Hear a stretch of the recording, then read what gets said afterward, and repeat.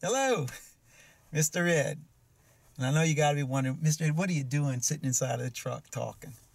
Well, I'm at the job right here across the lake, and the wind is blowing so hard you wouldn't even be able to hear me when I'm talking over the wind. It's about 60 degrees outside right now. And like I said, I'm on the other side of the lake. I'm in Metairie, Louisiana, which is about 38 miles from the Abbey. To get here, you got to cross Lake Pontchartrain, which is the lake that separates New Orleans and the North Shore. It's also the longest bridge in the world, single-span bridge over water. So that's like the claim of fame for the Lake Pontchartrain Causeway.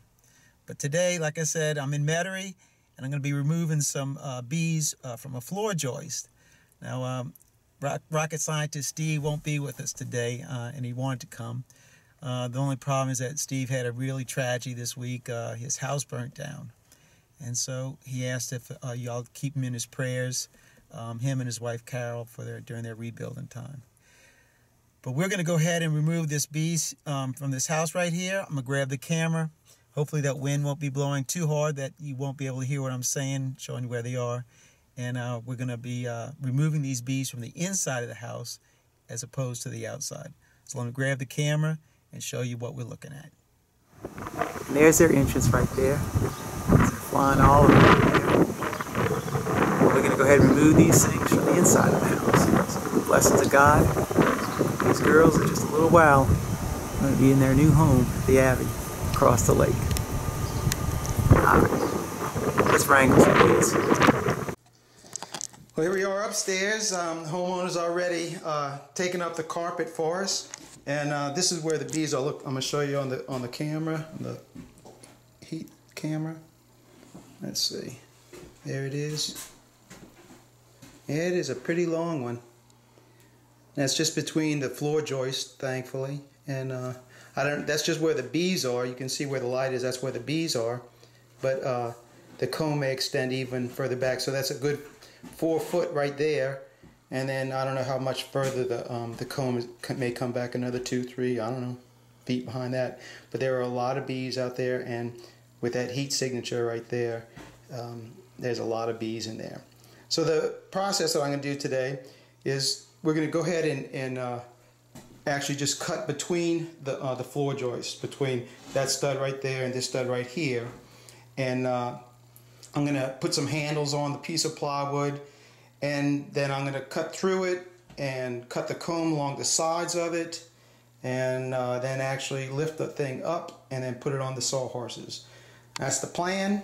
Let's see, and by the grace of God, that's going to happen for us, and we really get that comb out of there in basically one piece. So let's see how it works out.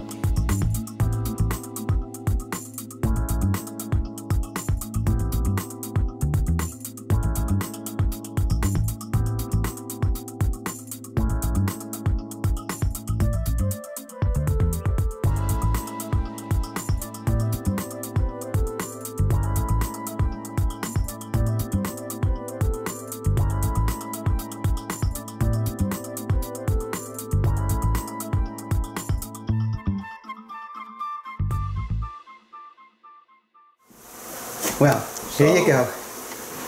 How about that? Got that piece out in one section. Unbelievable. There's only, let's say there's 2 pieces that fell on the ground right there, and there's 2 that broke off inside of the hole.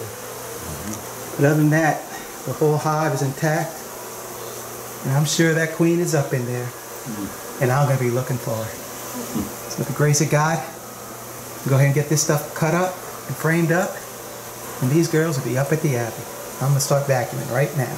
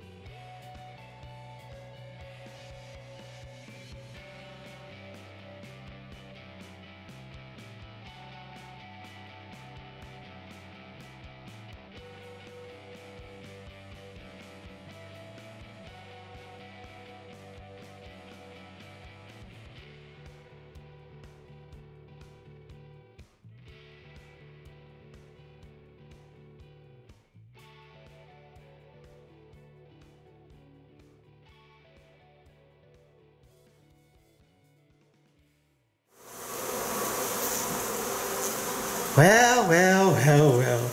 Look at that. Jesus has smiled upon us. Thank you, Jesus, for that little gift. That queen was so big that even the dirt rooster could have seen her. Oh my gosh. Thank you, Jesus, for that blessing. And we're going to go ahead and finish vacuuming these things up. I can move a little bit more quicker now that I don't have to worry about finding her. So let's go ahead and vacuum some more bees. We'll set her right on top of the brood. And we'll go ahead and finish up. Well, we got all the comb vacuumed up, cleaned up. All this is cut up. All we got left to do is vacuum all these bees out of the windows. There's our queen right there. I'm just going to vacuum up the rest of these bees first, and we're going to head up to the Abbey. It won't be much longer now. All right, it's over with, at least on this side of the lake. It's about 4:35, and I'm headed back across the lake, and we'll pick it up over there. Here we go. Back up at the Abbey, and I've already go ahead and turn the bees loose, release the queen, and open it up, and they're kind of like angry, so I'm sitting in the truck again, finishing up the video. It was a pretty good day. I think we hit in that 15,000, 18,000 bees. I mean, probably 4 or 5, maybe even 6 pounds of bees that I vacuumed up. But they're all in there. I released the queen onto a frame, stuck her in the box, pulled out the screen that kept all the bees in the vacuum box, and opened up the gate. So everybody will move up into the brood box, and everything will be good, because the temperature is still supposed to get down into the upper 50s tonight, so those bees need to get on that brood. All right. Oh yeah, one thing else. I did get a little lanyap out of that little hive, close to 2, maybe even more, 3 gallons of honey out of that. So the monks will be getting a special treat from the New Orleans bees, and it is some really good honey. So I'm going to close it up now, but before I do, I'm going to leave with the little beekeeper highlight section. And today I'm going to highlight a beekeeper in Michigan, Barbara Rose. Man, with that last name like Rose, you know she's going to do well keeping bees. She's been keeping bees only for 1 year, and she started with a packaged bee. I think she said 2-pound package, and by the end of the summer she actually split it, and she had 2 hives. So I'm going to leave you with some pictures of Barbara's bees, as she calls them, her girls, and I'll thank you for watching, and keep on watching. I'll be making more. God bless. Mr. Ed, I'm out of here. That is until the next video.